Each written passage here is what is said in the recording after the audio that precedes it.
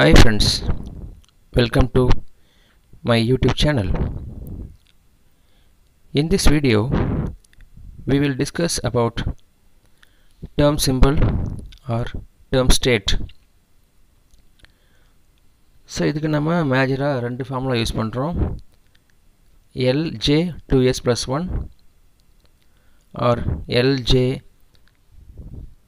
n plus 1, where L is total orbital quantum number,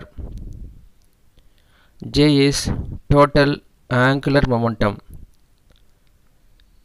This value lies between L plus S to L minus S. So S for total spin quantum number and N for number of electron, particularly for all electron. So இங்க L value 0 1 2 3 4 5 அப்படி இருக்கலாம். அப்படி இருந்தா ஒருவேளை 0 இருந்தா அவருடைய term state or term letter என்னவா இருக்குன்னு சொன்னா S ஆ இருக்கும். L value 1 இருந்துச்சுன்னா P, எல்லாமே கேபிட்டல் லெட்டர் நம்ம யூஸ் பண்றோம். 2 இருந்தா term letter D, 3 இருந்தா term letter F, 4 na G and 5 na H. According to Un's rule, so நமக்கு மூணு ஃபார்முலா நம்ம பார்க்குறோம். First one is if subshell is less than half filled, the smallest J value, that is L minus S, is more stable. J is small. Okay வா? subshell வந்து half filled க்கு உள்ள இருந்துச்சுன்னா கம்மியா இருந்தா the smallest J value, that is L minus S, is more stable. அதுவே the subshell is more than half filled, half filled க்கு அதிகமா இருந்துச்சுன்னா the largest J value, that is L plus S, is more stable. J value is bigger. If subshell is exactly half filled, அப்படி இருந்தா J value n by 2. So J value பொறுத்தவரையும் lies between L plus S to L minus S. அப்படின்னா L plus S minus 1 அப்படி போயிட்டே இருக்கும். லாஸ்ட்ல L minus Sல முடியும். ஆனா J never be negative value, always positive. அது மட்டும் மைண்ட்ல ஃபிக்ஸ் பண்ணீங்க. J எப்பயும் நெகட்டிவா வராது. ஆனா 0 வரும், பாசிட்டிவ் வரும். நெகட்டிவா மட்டும் அது இருக்காது. ஸோ நமக்கு எக்ஸாம்பிளை பொறுத்தவரையும் எக்ஸாம்பிளை தியரி கேட்க மாட்டான் மேக்ஸிமம். இங்கே வந்து நமக்கு ப்ராப்ளம் தான் கேட்பான். ஸோ எப்படி problem கேட்பான்னா, we take first problem, calculate ground state term symbol for hydrogen atom. இதுதான் கொஸ்டின்.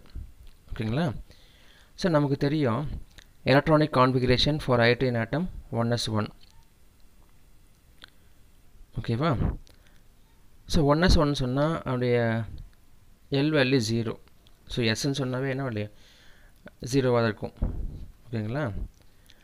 ஸோ இப்போ தான் பார்த்தோம் நம்ம L வேல்யூ 0 வந்துச்சுன்னா டேர்ம் லெட்டர் வந்து எஸ்ஸாக இருக்கும் இல்லையா? இப்போ 2s plus 1, 2 Sன்றது spin off electron. So hydrogen பொறுத்தவரையிலையும் ஒரு எலக்ட்ரான் வந்து பார்த்தோன்னா கிளாக் வைஸ் டைரக்ஷன் இருக்கும். அப்போ plus 1/2.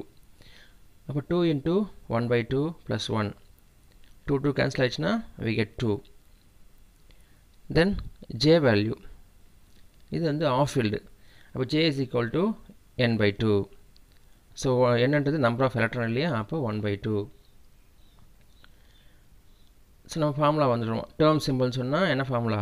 L J 2s plus 1. அப்போ 2s plus 1 என்னது? 2. டேர்ம் லெட்டர் வந்து L0 வந்ததால் அது S ஆகிடுச்சு. J வேல்யூ வந்து n by 2ன்றதால அது 1/2. therefore term symbol S 1/2 2. So அவ்வளோதான், ரொம்ப சிம்பிள் தான் இப்போ இது பண்ண கண்டுபிடிக்கிறதுக்கு. ஸோ நெக்ஸ்ட் ஒரு ப்ராப்ளம் பார்ப்போம். calculate the ground state term symbol of helium atom. Helium நமக்கு தெரியும் எலக்ட்ரானிக் கான்ஃபிகரேஷன் 1s2. ஸோ 1s2ன்னு சொன்னால் 2 எலக்ட்ரான் ஒன்று கிளாக் வைஸில் இருக்கும், இன்னொன்று ஆன்டி கிளாக் வைஸில் இருக்கும்.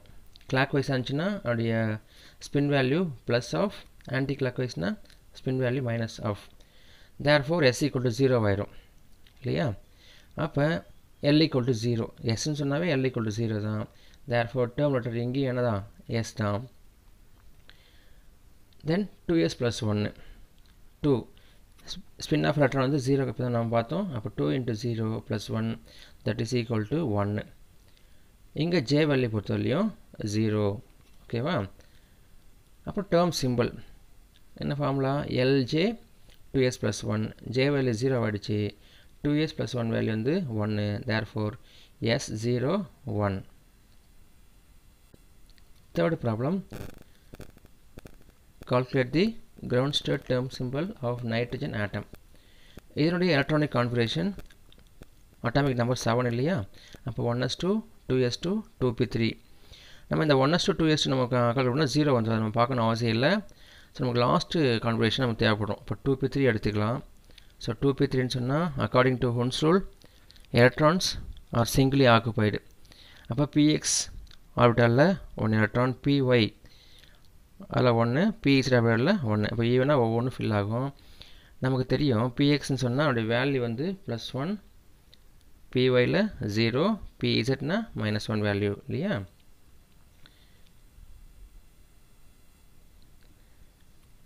ஸோ இங்கே l = 0, ஏன்னா +1 0 -1 +1 -1 0 ஆகிடும். அப்போ டேர்ம் லெட்டர் வந்து s. 2s + 1, 2 × 3 எலக்ட்ரான்ஸ் இருக்குது. ஒவ்வொரு எலக்ட்ரானுக்கு வந்து 1/2 ஸ்பின் வேல்யூ, அப்போ 3/2 + 1. So we get 4. j = இது exactly of field configuration, therefore n/2 formula use பண்ணுறோம் நம்ம. ஸோ என்னன்றது நம்பர் ஆஃப் எலக்ட்ரான், அப்போ 3/2. அவ்வளோதான், டேர்ம் சிம்பிள் போயிட்டா term letter s, 2s + 1 value வந்து 4, j வேல்யூ வந்து 3/2. ஓகேவா? Then next, calculate the ground state term symbol of fluorine atom. So இதுவும் பார்த்தீங்கன்னா atomic number 9, 1s2 2s2 2p5. So 2p5 பொறுத்தவரையும் pxல வந்து 2 எலக்ட்ரான்ஸ் இருக்கும், py 2 எலக்ட்ரான்ஸ் அண்ட் pzல வந்து 1 எலக்ட்ரான்ஸ் இருக்கும். ஸோ அப்போ l வேல்யூ பொறுத்தவரையும் என்னது 1 இல்லையா? ஸோ -1 இங்கே +1 கேன்சல் ஆகிடுச்சுன்னா we get 1 வேல்யூ. அப்போ l = 1, l வந்து 1 இருந்துச்சுன்னா டேர்ம் லெட்டர் வந்து p. 2s + 1 2 × ஸோ இங்கே pxம் py என்னாகும், கேன்சல் ஆகிடும். Charge plus of minus of cancel ஆச்சுன்னா இருக்கிறது pz பாக்ஸ் தான், அது 1/2 மட்டும்தான். அப்போ 2 × 1/2 + 1 = 2 வேல்யூ. ஸோ j பொறுத்தவரையும் இது மோர் தென் ஆஃப் ஃபீல்டு இல்லையா? அப்போ இது l + s ஃபார்முலாவை அது ஒபே பண்ணும். அப்போ lன்றது 1, ஸ்பின் ஆஃப் எலக்ட்ரான் வந்து 1 தான் ஆல் எலக்ட்ரானுக்கு, அப்போ 1/2. So we get 3/2. Then term simple p, j value 3/2, 2s + value வந்து 2ன்றதில் p 3/2 2 ஆகிடும். Then calculate ground state term symbol of d1 orbital. So d1 கேட்கலாம், அல்லது ஒரு எலமெண்ட்டே கொடுத்துலாம். டைட்டானியம் 3+ சிஸ்டத்து நம்ம கண்டுபிடி அப்படின்னு சொல்லலாம். ஓகேவா? அப்போ d1 சொன்னால் என்னது, ஃபஸ்ட்டு பாக்ஸில் ஃபில் ஆகும். That is dxy dyz dzx dx² - y² dz² நம்ம தெரியும் இல்லையா? இப்போ ஃபஸ்ட்டு பாக்ஸுக்கு வேல்யூ வந்து +2, செகண்ட் பாக்ஸ் அந்த +1 0 -1 -2. அப்போ l வேல்யூ வந்து 2. l வேல்யூ 2 வந்தால் டேர்ம் லெட்டர் வந்து கேபிட்டல் D. தென் 2s + 1 2 × s வந்து 1 எலக்ட்ரான் தான் இருக்குது. அப்போ 1/2 spin value +1, therefore 2. j value பொறுத்தவரையும் லெஸ் தென் ஆஃப் ஃபீல்டு, அப்போ l - s. So l value 2, s value வந்து 1/2, அப்போ 2 - 1/2 we get 3/2. அவ்வளோதான். டேர்ம் சிம்பிள் பொறுத்தவரையும் எல்ஜே 2s + 1. அப்போ எல்ன்றது 2, டி, ஜேன்றது 3/2, 2s ப்ளஸ் வேல்யூ வந்து 2. So we get term symbol.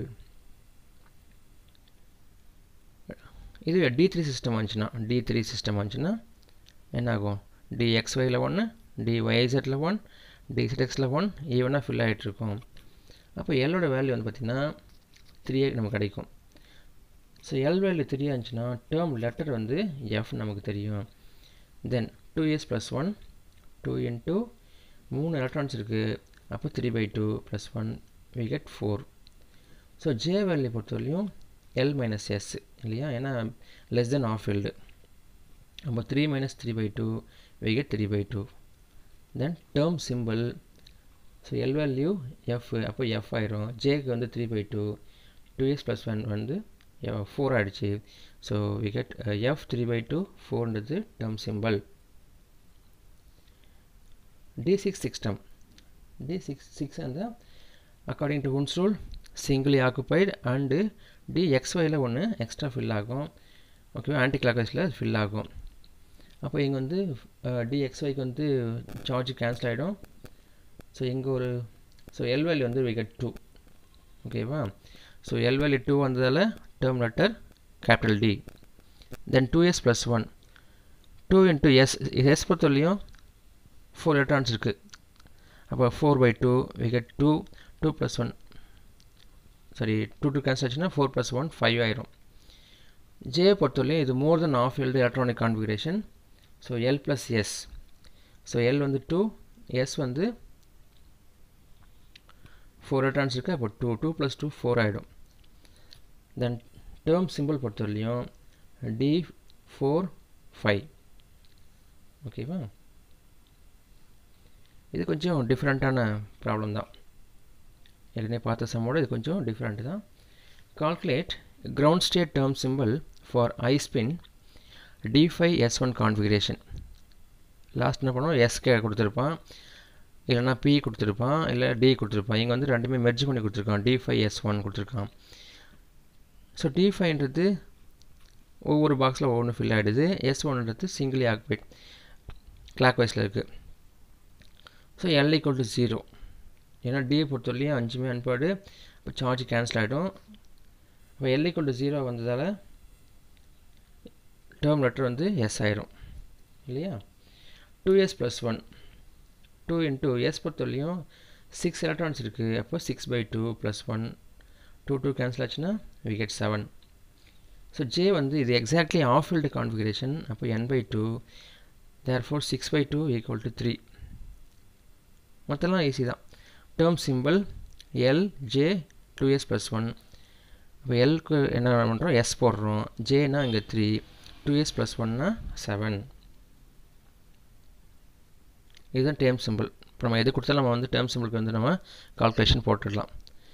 So next heading, total டிஜெனரசி of term R total number of energy level in a term. டிஜெனரசி அது நம்ம ஞாபகம் வச்சுங்க. ஸோ என்ன ஃபார்முலானா L 2s + 1 = 2s + 1 into 2L + 1. ஓகேவா, இது formula.